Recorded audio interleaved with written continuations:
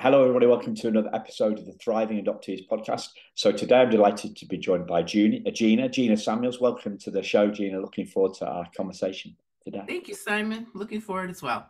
Yeah. So Gina and I were just having a quick chat before I hit record, and I asked a question, and you said, Gina, that you've never felt that you were in the fog. Yes, I think so. I think this is a really important adoption relevant concept that has sort of taken hold for a lot of people. And I think it is important. So I don't want to undermine for folks for whom that was and is a really critical moment of their growing up and experiencing adoption. What I'm about to say isn't to undermine that. I do think that that is really important and really critical sort of concept that has been useful to help people to understand phases of their life as an adopted person. But what I was saying is that for me, that being raised by someone who was so open and out about being adopted, my mom was so very comfortable about talking about that. I never felt that talking about adoption somehow undermined our relationship or our closeness. And I also think being a Black transracially adopted person, it's unusual to have that be part of a privilege that you get to be in the fog. Our family are everywhere where we went. It was very out. People would come up to us unsolicited and ask how we all went together. So I think also a feature of where I grew up in Oshkosh, Wisconsin, didn't allow our family to be in any kind of fog whatsoever, because constantly it was brought to our attention that we were different, and it required all of us to have to sort of, whether we liked it or not, be accountable to our differences constantly. And I think having then the gift of a mom who was confident about being able to talk about that and not feel insecure herself allowed my mom and I to be able to talk about these things, and allowed me not to feel like I was hurting her feelings by asking questions, or that our relationship was ever under any kind of risk, to be able to talk about questions that I had, or confusions that I might have had, or feelings that I might have had about white people, feelings that I did have about white people growing up, and how they were showing up in my life in a way that oftentimes was paired with racial trauma.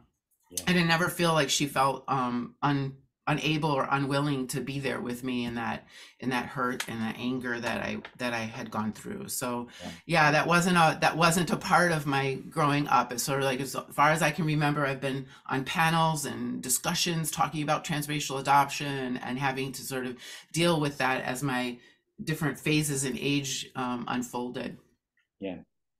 So do you see these two things as well? Let me just back up a bit, and this is how kind of like my theory on trauma. Like it's like a sandwich of layers. So you've got at the bottom, you've got perhaps you've got some generational trauma. Mm-hmm. Then above that, there's what people call the primal wound, and then above that, sometimes there's some trauma that people have been through as they're growing up. And then on top of that, there's maybe a transracial angle where people feel they don't fit in. Transracial adoptees feel they don't fit in, and also see that don't fit in. So that kind of reinforces it. And then you've got also kind of like an international or a cultural layer. So that's kind of that's my view of the trauma. It's like a layer cake. Mm-hmm. And some of those, as a white guy adopted by white parents, I don't have that transracial adoption trauma angle. Sounds like you didn't have it either, but for some people it's quite a thick layer. So how does that stack up with your take of? Yeah, so I wouldn't say that I didn't have transracial adoption trauma. I certainly did. I think it, and I like the idea of the layer cake. I might, as you were talking about it, I was thinking, what food would I kind of use as a metaphor? And I think sometimes it is a layer cake like that. And I think other times it's like a smoothie where it's all blended up together. And it's very difficult to separate it out. So, you know, like as a transracially adopted person who of color, it's very difficult for me to explain how separate being a Black person in society is. You know, like my experiences when I talk to Black people sometimes are no different than people who are adopted versus not adopted. You know, like I experience racism, and that's no different than any other Black person who would experience racism. However, I experienced that racism in the context of having a white mother, in the context of being taken to Oshkosh, Wisconsin. How much of that is about my transracial adoption? Well, some of it isn't at all related. It's very much like being a mixed race person who has a white mother, who, you know, but it's different in that I don't also have a Black side of my family that I could, you know, go to. How much of my racial trauma is related to being a mixed race person, you know, and what that's like being in a white context versus when I go into a Black context. And so it's very difficult to separate these things out of like what was about being transracially adopted. Well, you know, what's being transracially adopted is when I'm around Black people and people wanting to know, why do I talk this way? Or why don't I have a secret family recipe for sweet potato pie? You know, or, you know, those are all those racial traumas that are losses that I have because of transracial adoption. And they look different for different people. And they come up at different times in life. But that they're absolutely there. And I would dispute anybody arguing that you don't experience the trauma. How that manifests in your life is very different for all of us. And for some of us, that is the way we frame the traumas that we experience, or the hurts or the losses. It gets framed as transracial adoption. But as a researcher, I might pick that apart and say, well, some of that stuff you would have experienced anyway, even if you weren't transracially adopted. And some of that stuff you might have experienced in your own biological family as a function of being a person of color. But for those of us who are adopted, because we are absent oftentimes a lot of our own information, it's very hard to sort of recreate that layer cake and say, oh, well, 20% of it is about just being a person of color. 20% of it is about having grown up in Oshkosh, Wisconsin, and my experience was very similar to other people of color there who were not transracially adopted. And so it's really hard to tease that out and fragment that out, because we exist as the smoothie. It's all kind of, you know, in us. And because we oftentimes lack so much information, we're left to sort of make meaning of it and label it as it makes sense to us, which is completely valid to do. But when you step back from it, and when I do as a researcher, when I'm talking to other people, I have the benefit of not being in the smoothie experience of it, and can kind of say, and more of a layer cake kind of thing. Well, you probably would have, you know, some of this might have happened anyway. You know, like I would have had a white mom anyway, even if I wouldn't have been adopted. So, you know, a different white mom, but a white mom. But I also would have had a Black dad, which is different, you know, and I already would have had a proximity to whiteness already because I'm mixed race. So as I've gotten older, I've been able to sort of go back into my life. If you would have talked to me at 5, I would have attributed everything I experienced to being transracially adopted, everything.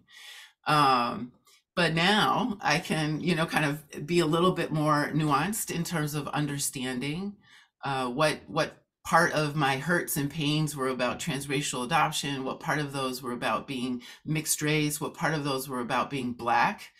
What part of those would be about being in a single parent family, about being raised in Oshkosh, about, you know.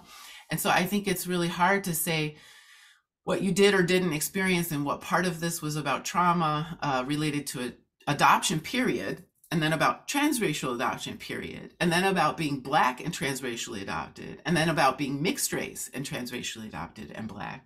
There's just so much complexity there.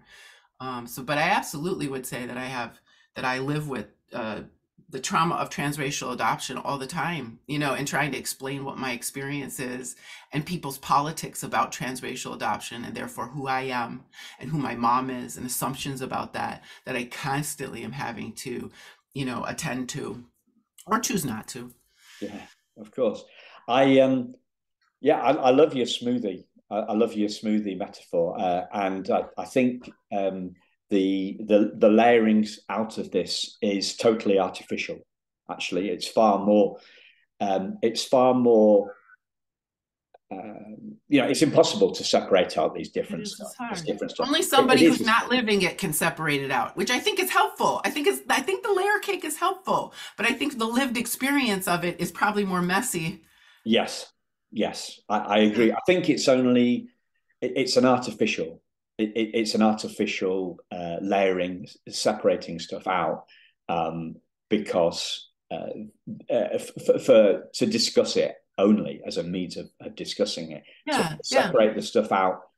Yeah, your my stuff is artificial, and your stuff is truth. So, how does this manifest for you, kind of internally? Because there's a I'm looking really about I'm trying to understand how you have felt about it, how you've how this has been for you, your lived experience.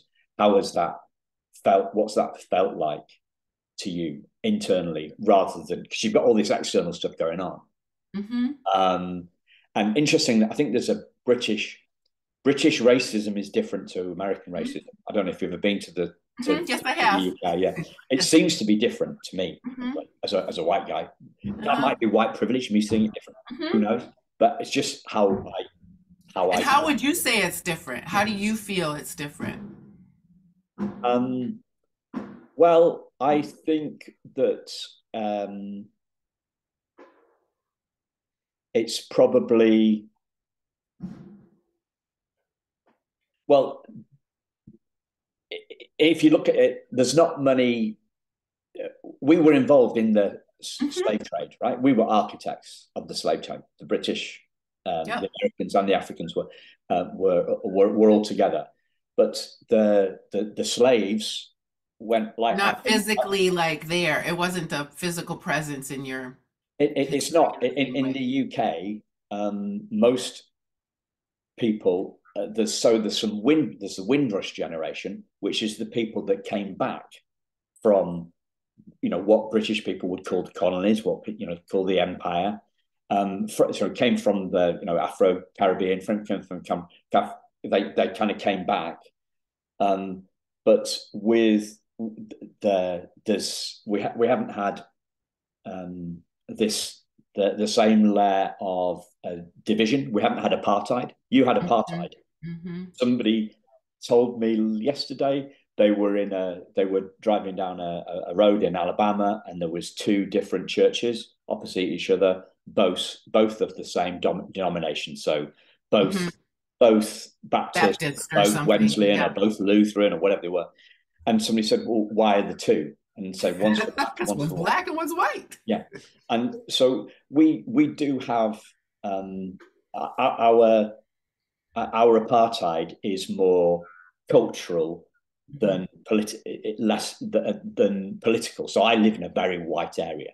Hmm. Right? If I see a black person in the town where I grew up, I know that they're probably there to work, right? Because most of the Afro Caribbean and black people live In a certain in an area. urban in Hmm. Leeds, right? So it's yeah, but you had this separation. So we took the slaves, British people and American, the Africans took the slaves to, not the Africans, but the Africans were involved in it. Took the slaves to do the cotton picking, and to do the farm work in the Caribbean, and the tobacco planting and all that sort of stuff. We don't have the number of slaves in this in the slaves were exported out of the UK. They didn't come to the UK. So there's that's how I see it. So Yeah. uh, less apartheid, no apartheid. Sorry, it, it, cultural apartheid, geographical, economic apartheid, but no legal apartheid. Hmm. And the fact that most people are not descendants Hmm. of slaves I would say. So it's less, it seems less of a thing here. Hmm. Hmm. Yeah, so I was, yes. So of course, a nation is affected by the history of how people have arrived and been brought and stolen and their connections to that. And that's true then in terms of how white people there understand people of color, etc. I would say though, having been, like I don't live in the UK or in Europe anywhere, but I would say as a Black person who grew up in the north of the United States, I don't experience much difference going in the north, like being in Wisconsin and white people there, and the kind of dissociation that white people have in the north from the south. There weren't slaves, their slavery wasn't a part of our northern states as much. Okay. Um, and yet there's still racism, still separation. People still live separately. The people are still racist. People still have a white supremacist understanding about who's smarter, who's more trustworthy, what's normal, what's unusual, etc. And I would equate it to not much different than that kind of dissociation that happens between northern U.S. and southern U.S. That slavery happened down there. That's those white people. Like we didn't have slavery up here. And the way that racism then manifests in that kind of psychology to then what happens in Canada, and where Canadians say, oh, we're not, like it's different, and then the same as in the UK, where it's like, oh, it wasn't here. And so it's true that is different, and yet from a person of color's perspective, it still kind of plays out the same in modern day, modern day, like in modern day, the US, we don't have slavery, but where I live is pretty much 90% Black. I could choose to live anywhere I want, here because of my income, but I still get treated like crap. People still follow me around in grocery stores. And the same thing happens when I'm in the UK. I still see the same kind of division of class and status and a level of cluelessness of white people about, racism, and curiosities about what it's like. The conversations I have are very similar with my very well-educated colleagues in the UK, with my very well-educated colleagues in the US. And so I think, yes, there's differences, and yet the lived experience of race, it's a nuanced thing, that the difference is, and the challenges are different. When I talk to transracial adoptees, it's the same, like stuff everywhere where they're growing up with their white parents. So it's like yes and no, yes and no. It's different, and I think the differences aren't so stark that they purchase us out of serious conversations about white accountability and white privilege. Those things are the same. That, like in the UK, there's still white privilege. In the US, there's still white privilege. There's skin tone privilege. There's the same histories of transracial adoption in the UK around light skin and mixed race.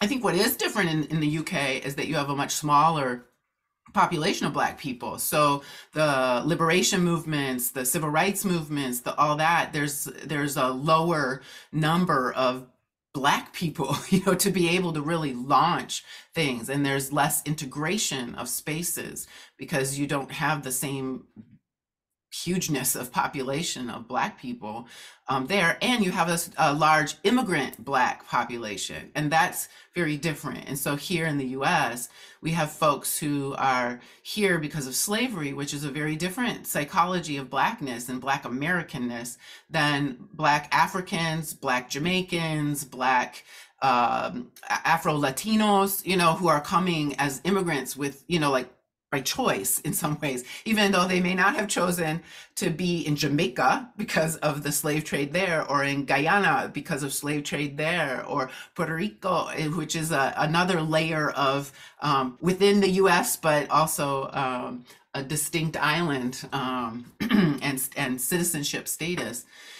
So there's layers to the Black population in the US that are both immigrant populations and then slave population that causes our Black population to be both really big and also very diverse in a way that's not quite the same in the UK. So I think all of those things, of course, matter for what it's like to be a Black person and what it's like to be a white person there, and what it's like to be South Asian or Muslim or anything else in the UK. I think you guys have a different kind of racism that falls upon Indian folks there that is different though similar in the US. So I sort of feel like, yes, I want to honor those differences. And then also I want to honor how in the end, whiteness still is supreme.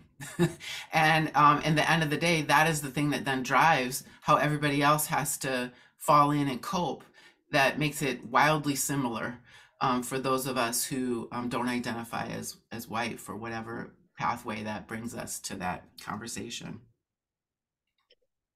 I think for me, the and like because of your day job, right? And which I hadn't mentioned that. So you're a professor, right? Yes, guilty as charged. You're a professor, and is it cultural studies? Sorry, I can't remember So I'm a social work professor. social work. Yeah. So I was a social worker in child welfare for a period of time, and I am now a social work professor at the University of Chicago at the School of Social Work there.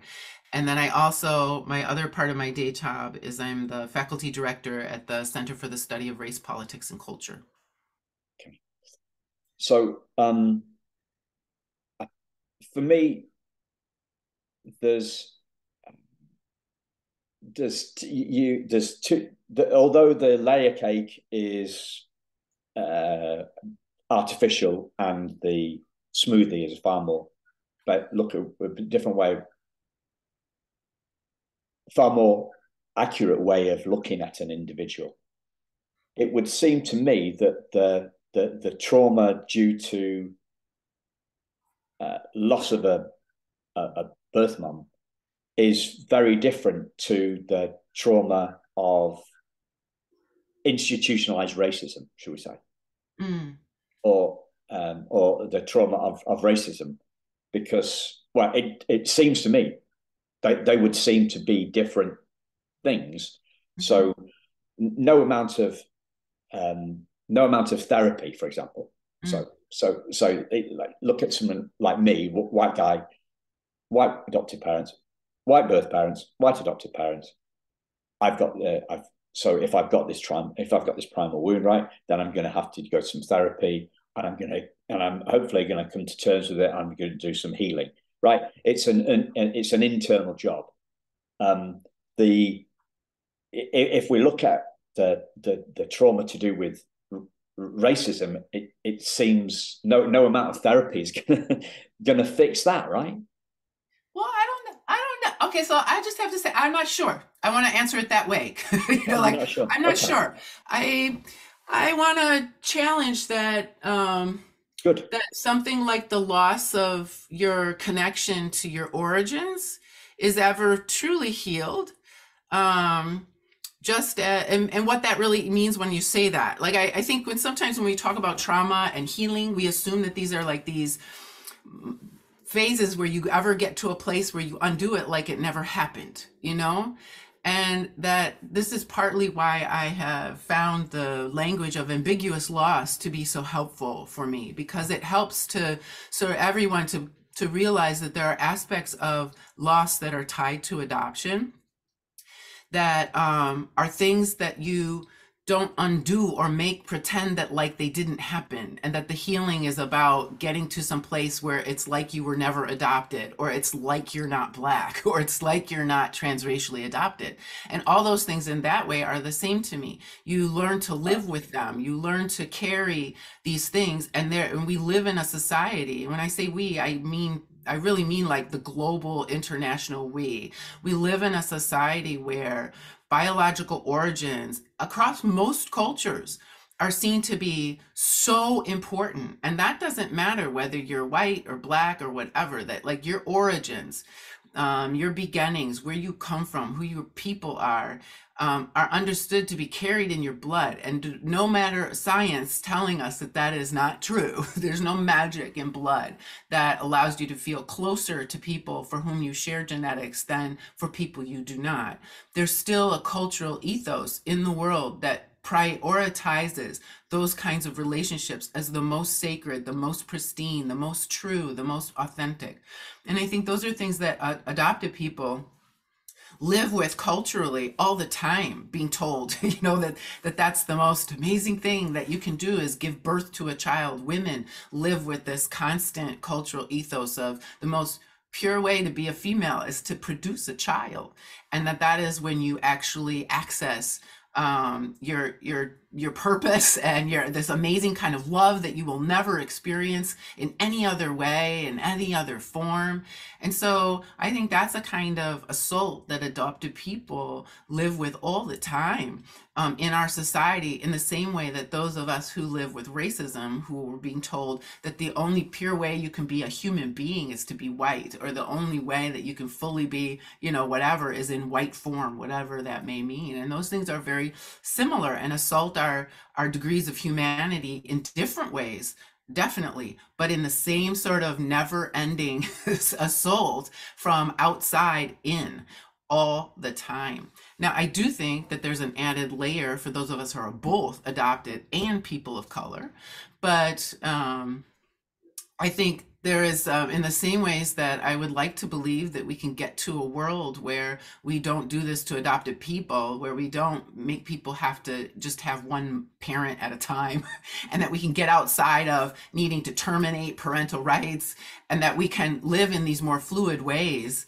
where maybe the mother that birthed you isn't the mother that raised you, but that you don't have to be disconnected from these people in that way. I also like to believe that we can get outside of white supremacy, and white people can give up their seat at the table as the most, pure form of humanity, so that there can be multiple forms of humanity. Then I do think that there are ways that we can heal, but I think it requires the same mammoth lift to get out of biocentric understandings of family as it does to get out of racist understandings of people, that the categories that white people have made up as though they are hierarchies are fabrications, and they don't mean anything, and we choose to have them mean things, and they have taken on meaning in really life or death ways, but that these things were created by human beings, and we can uncreate these things, and choose something different. And I don't know that I'm going to ever see that in my lifetime. And then until we do that, I think it's really important for us to recognize the power that they hold in our everyday life as to where we live, and who gets jobs, and who gets healthcare, and who lives or dies, and all of these things. It's very, very racialized. But I think as people of color, we somehow have to learn how do we live a life when racism isn't going anywhere. And I just refuse to, sort of surrender to, like, I'm just going to live this shitty life because somebody else has decided I'm a third person.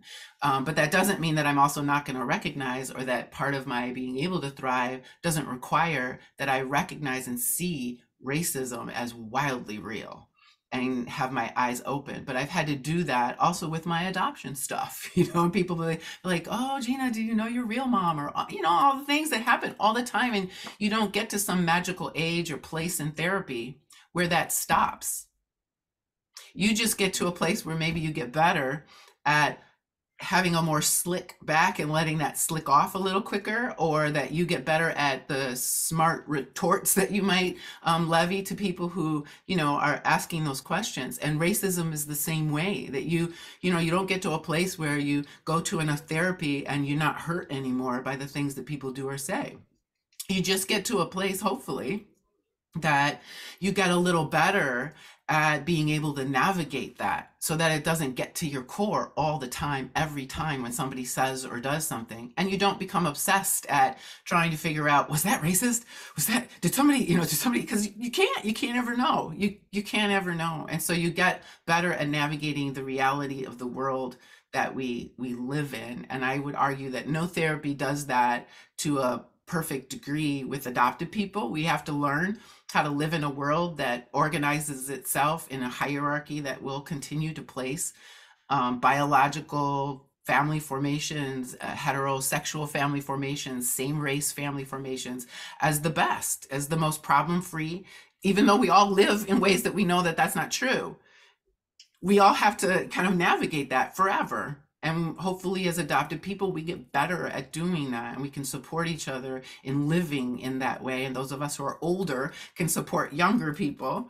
And And I just don't see it as any different than racism. I have to live in this world and I have to find joy in it, and I have to find a life and build a life, and not allow other people's ideas about me to be so consuming that I surrender to it and just say, yeah, it's a sucky world and there's nothing I can do. And also not live like eyes closed and ears shut and blah, blah, blah, blah, blah, I can't hear you, in some state of denial, which also is false. Yeah. So from a personal perspective, rather than an institutional one or a cultural one, what has helped you live this stuff better, be less triggered, shall we say, have less things trigger you? What is it that you've learned that has helped you? Mm-hmm. I think to just be a little brave, to be honest, and to seek information, to not be afraid to know, and to not feel like like I answered that question earlier, like I'm not sure, like to not feel like I have to have it all figured out before I take a step forward. To be really, really confident about who I am. I think this is something when I look back now, I think this is something I just was a little bit born with, in terms of stubbornness, of just not needing. I didn't have the benefit of having a lot of windows or, mirrors. I didn't have this benefit of being able to have access to people who looked like me, who had lived my weird life and my weird family configuration. And I had to take a step forward with a hunch and like, okay, I don't want that. That doesn't sound right. And I had to kind of step forward without certainty. And I think that's scary to do as a little kid.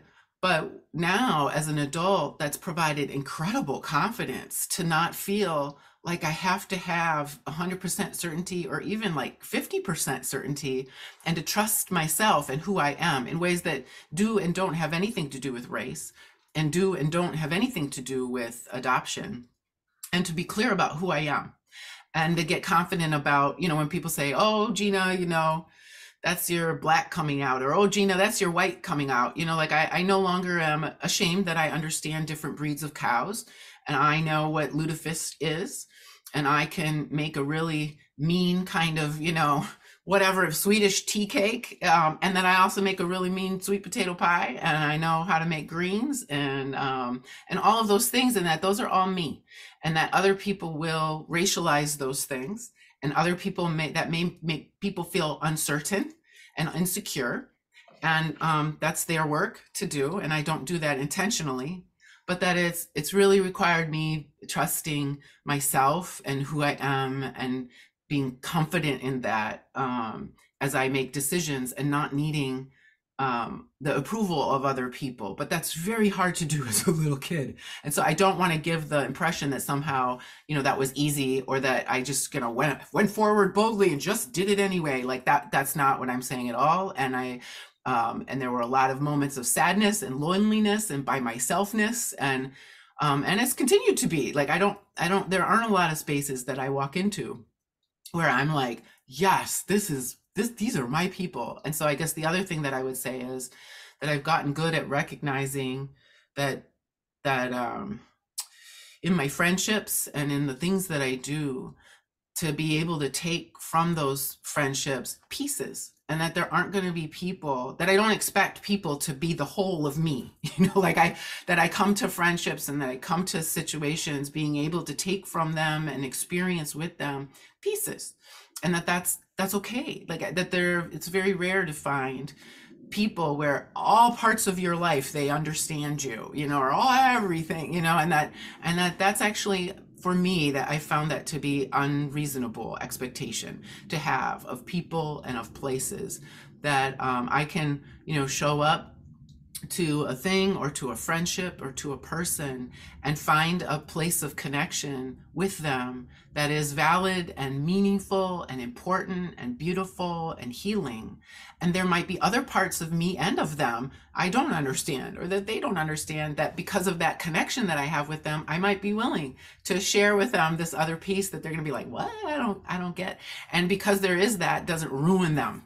It doesn't mean that I can't be friends with them or this other piece isn't real. And that's been really important. I think as a young kid, I used to cope by imagining this perfect place and these perfect people that I would get to somewhere where all parts of me would be understood and find a home.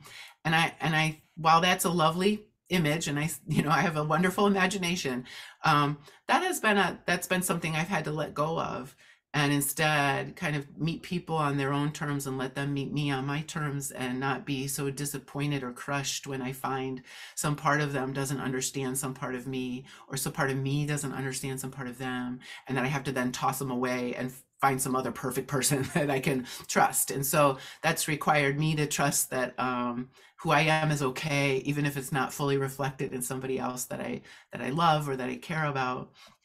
And I guess the last piece is that, it's up to me to make these places, that there isn't some perfect thing out there, that I have it in me to make my home a place that reflects all these different pieces that might make no sense to other people, but is my smoothie or my layer cake or my whatever. And that it's going to change. And next year, what I might like, it might be a little different. And that doesn't mean today I'm confused and I don't know who I am. It means that I've grown. And I'm in a place where now I'm really confident about that. That's great. And I found that also gives other people permission to be their, jumbled, contradictory self.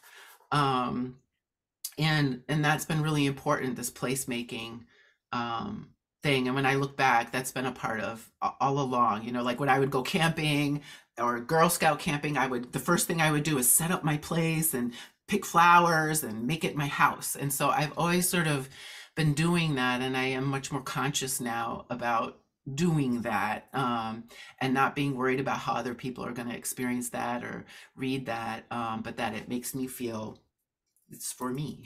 And other people are welcome to like it or dislike it. And those have all been really important things. And I just think those are going to be things I'm going to have to continue to do for the rest of my life. It's part of my wellness practice. And I know there are going to be things that come up. I don't feel that I'm done or perfect, or that there's not something that's going to happen tomorrow that can bring me to my knees and be like, wow, I thought I dealt with this a little bit better, and I think that helps also, knowing that I'm not like, it's not done, and so then the fall isn't quite so far, because I didn't build myself up to think that I am beyond reproach, or that I'm healed fully, or that I'm healing, I'm in a process of thriving, that these are verbs and practices that I do.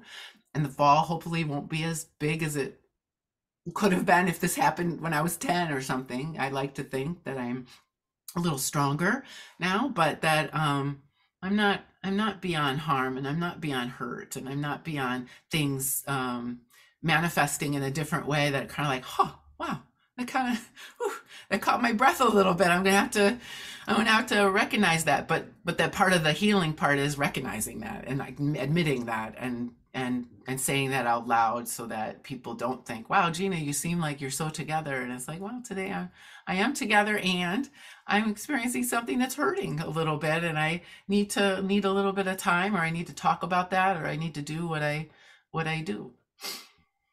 Can I take you back to you're talking about, I think you not finding everything in one person. Would that be? Oh yeah. Mm-hmm. Is that like kind of as some?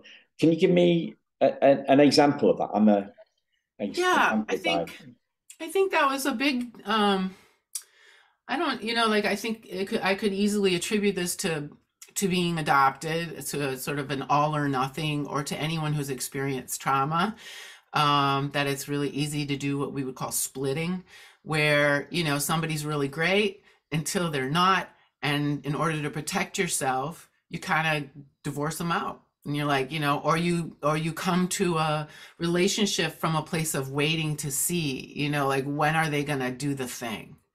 When are they going to do that thing? And that you don't trust them or open your heart until they do. And then it's very easy to let them go. And I think for those of us who have been adopted, that can be an emotional way that we come to relationships where we're all in, the person's really great. And it's like, you want to go right to the level 10, and then they do something. And after you've experienced that hurt, the abandonment issues can partner with that experience that is very normal, part of anybody's growing up, but that we can overcompensate and overprotect by cutting off really quickly and very severely.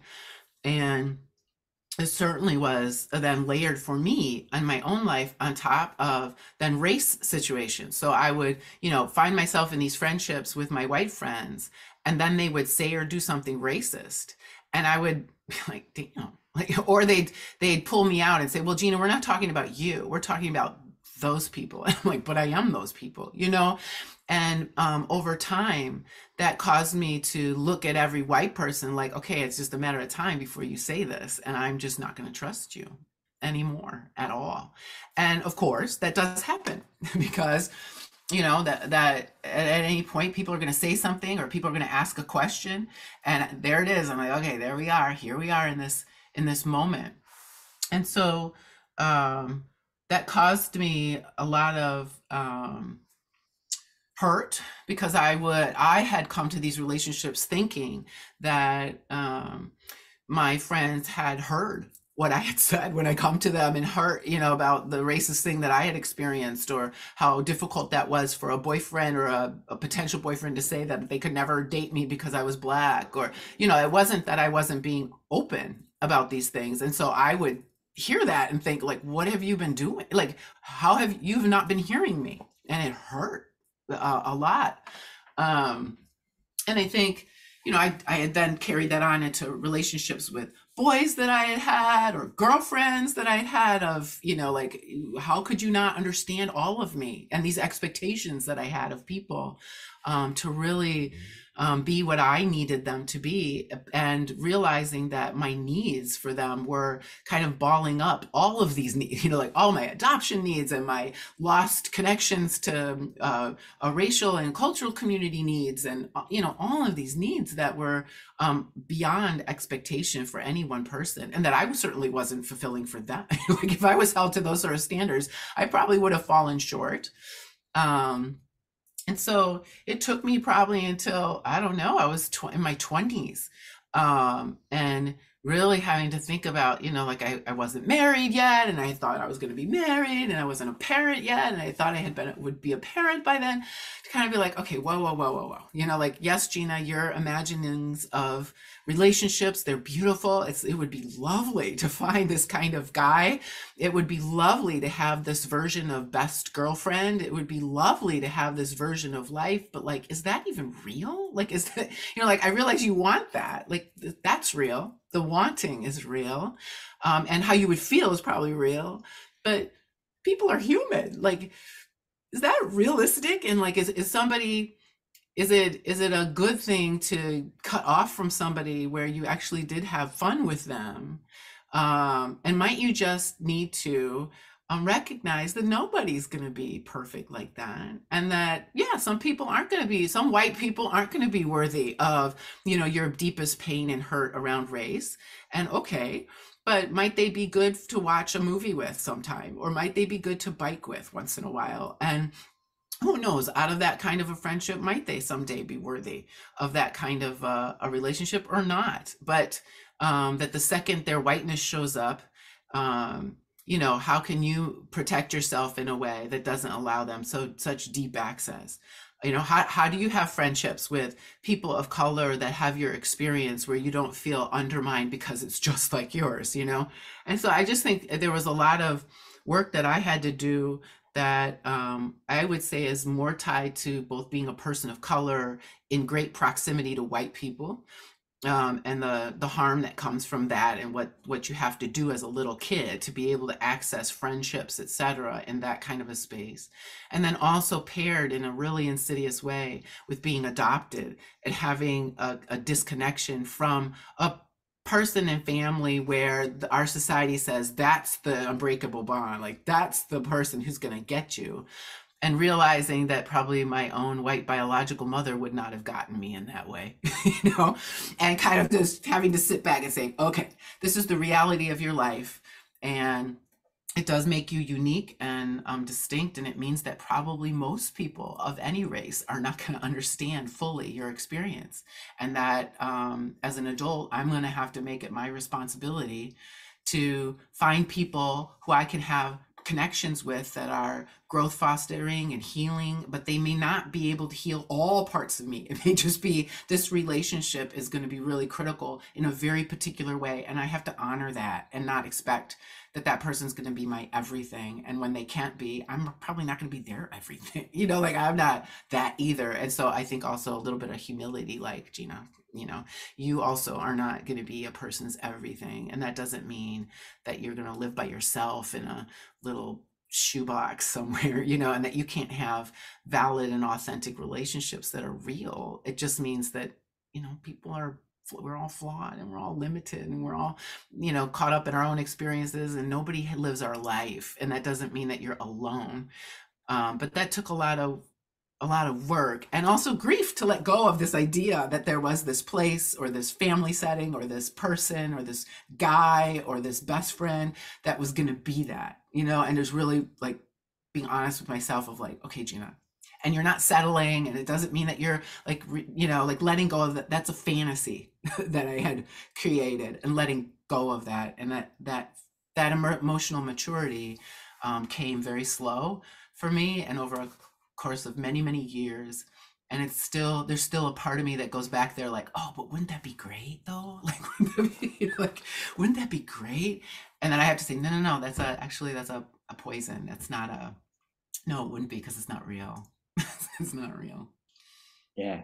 So it took, it came slowly. There were no kind of There's no aha epiphanies. moments. It's No, all I wish I could say, you know, like to people that might listen to this, like read these 3 books, go to therapy for a year, and like, no, this is a lifelong thing, and that thing is still, it's like an addiction, you know, it's like I still am addicted to this maybe idea that there is this perfect utopia, something, and that was a really important coping mechanism for me as a little child, you know, to allow me escape, to have me believe that there was something better.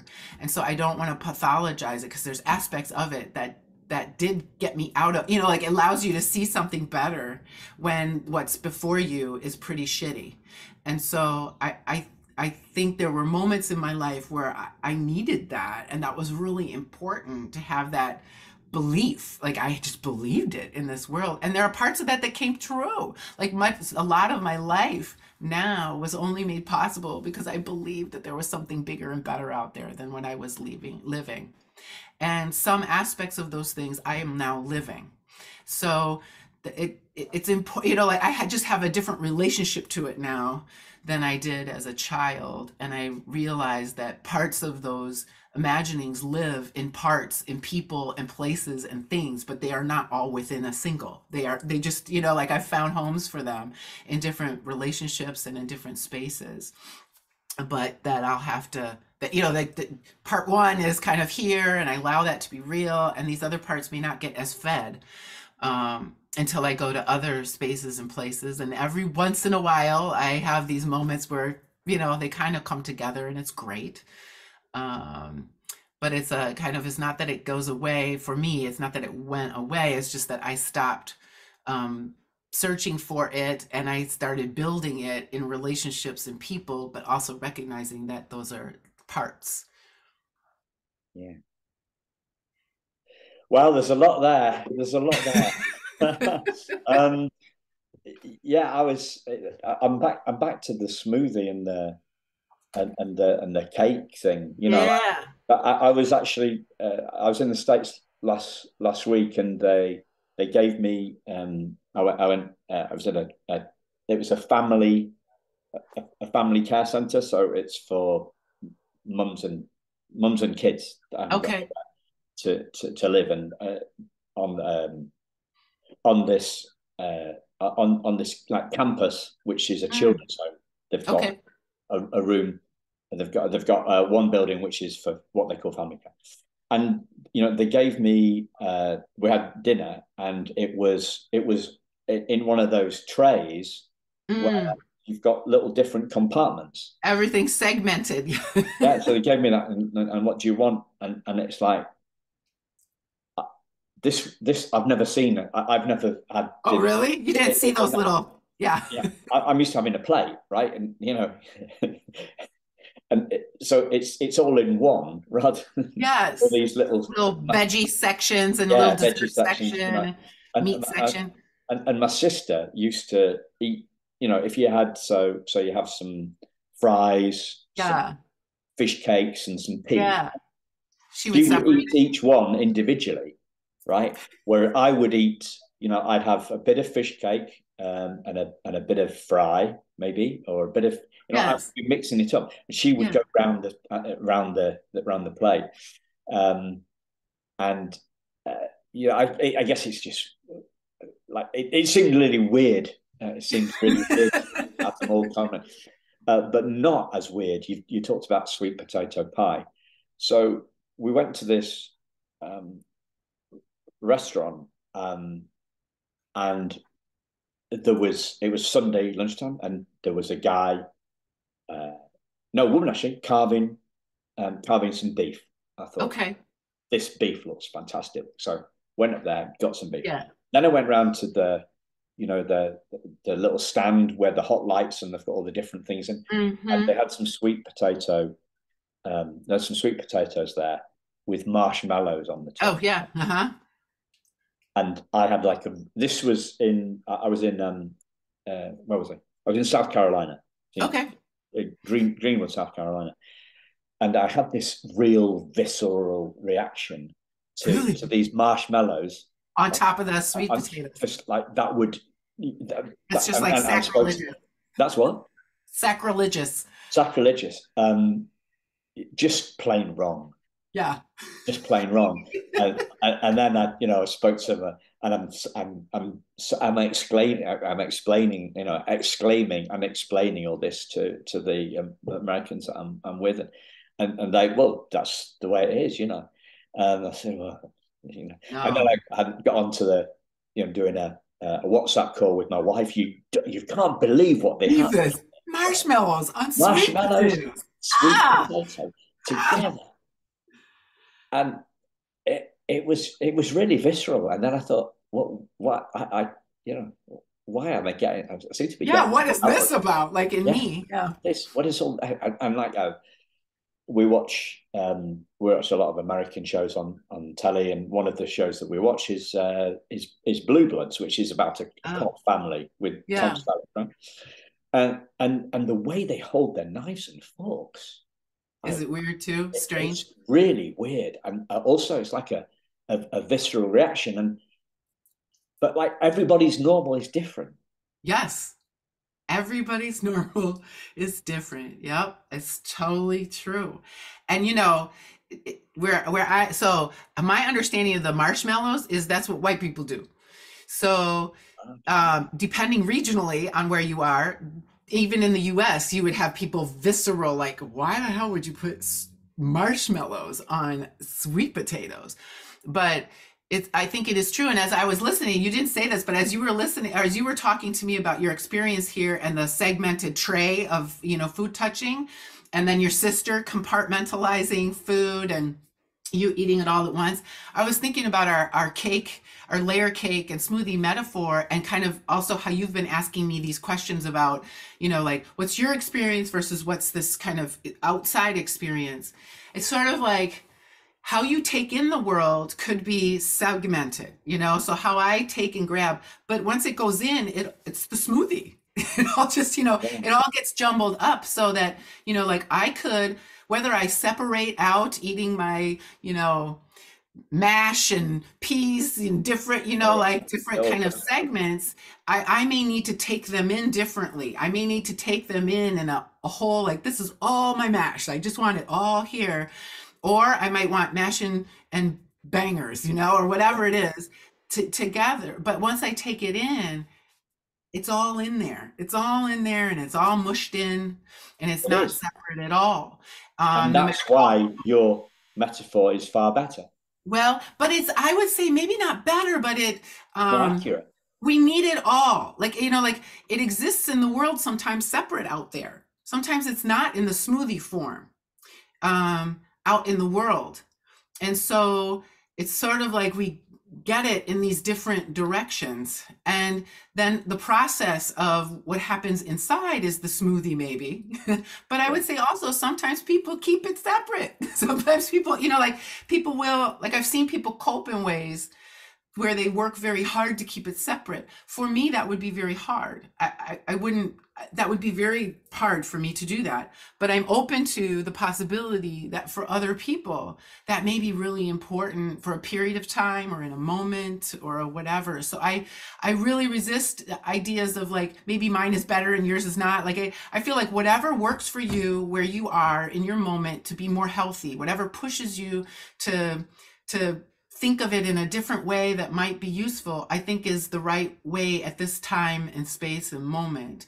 But I want to kind of, I think the more metaphors that we can use to sort of enter into a meaningful conversation with each other and then think through, I think that's the best. And so I'm all for many metaphors so that we can kind of think about it critically and use it to challenge ourselves and others, and use them to be able to be in dialogue with one another, to understand as deeply as we can our different experiences in this same world. So then, I would say to that, that the metaphor that best, I think, best sums up where we are, how we feel, what we think, what the world looks like, is the fact that our feelings are an inside job. They come from within us, right? So feelings come from thoughts, like juice comes from fruit. Okay? And we're obsessed in the West with our feelings and our thoughts. But we aren't our feelings and we aren't our thoughts. We are the juicer. We are the juicer, and we lose sight of that completely because we're so caught up in our feelings. We're so caught up in our thoughts.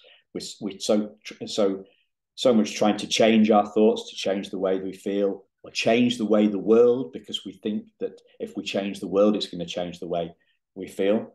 It doesn't work like that. It's an inside job, and we need to go upstream of our feelings, upstream of the world to our feelings, upstream of our world to the thoughts, and upstream to who we truly are. Because whether and this is what I do in schools, elementary schools,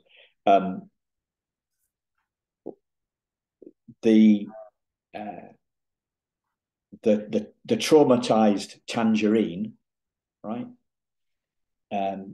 doesn't affect the juicer.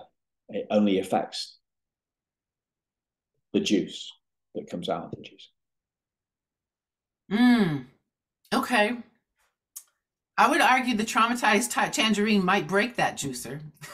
Okay. So I would argue that it actually does. And how I've come to think about your upstream thing is also to get outside of, in addition to, I agree that in Western society, we're very obsessed with the self and our feelings and our thoughts and our identities. And so I would even argue an importance of considering getting outside of ourselves altogether and thinking about collective and thinking about our community and thinking about each other. And that I would argue none of this is separate. How I've come to think about these things is that they're all mutually reinforcing. And that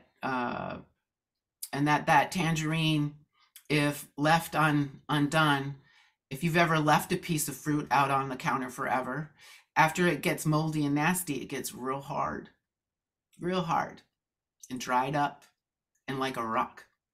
And you put that thing into a juicer and it's going to mess with that juicer in a real big way. And so that we all do affect each other. And this idea that we control our thoughts, our feelings, ourselves, maybe a little, like maybe a little, but we also have great effect on one another. And the extent to which anything controls anything, which I am coming increasingly to question very deeply. But I think that doesn't mean that we don't have some choice about, what we do. I don't, control and choice for me are a little different. And I would love to see us get to a place where we see all of these things as just intimately connected, and that my own self-healing is dependent on my plugging into other people, and experiencing other people fully as beings, and not being so centered on kind of how I'm feeling about something, or how like all of that. And not to say that that doesn't matter, because it does, but that that things aren't separate, that we all kind of are a smoothie, even though our experience of that is separate. Like my experience of me is very separate. And I, don't think anybody understands, like what I'm feeling and how I'm feeling. And I think I have this whole private world going on inside of myself. And it's maybe really not quite as private as I think. And it's really not as special as I think. And it's really not as unusual as I think. And I'm starting to question how useful my undivided attention to self is. So I'm not sure what I think about all that, but that's kind of as far as I am with that I think the bigger I get outside of myself, and the more that I focus on the well-being of others, and the well-being of my surroundings, and the well-being of other things, and hearing what other people think are their well-beings, knowing they're in the same struggle as I am, the better I feel. And so I'm kind of, that's the track I'm on right now. I was trying to figure that out, and trying to invest fully in that, and knowing that I'll learn a lot in that way, but I don't fully know what I'm doing, but I trust the process. And so far it's served my 50s very well. So Tip top.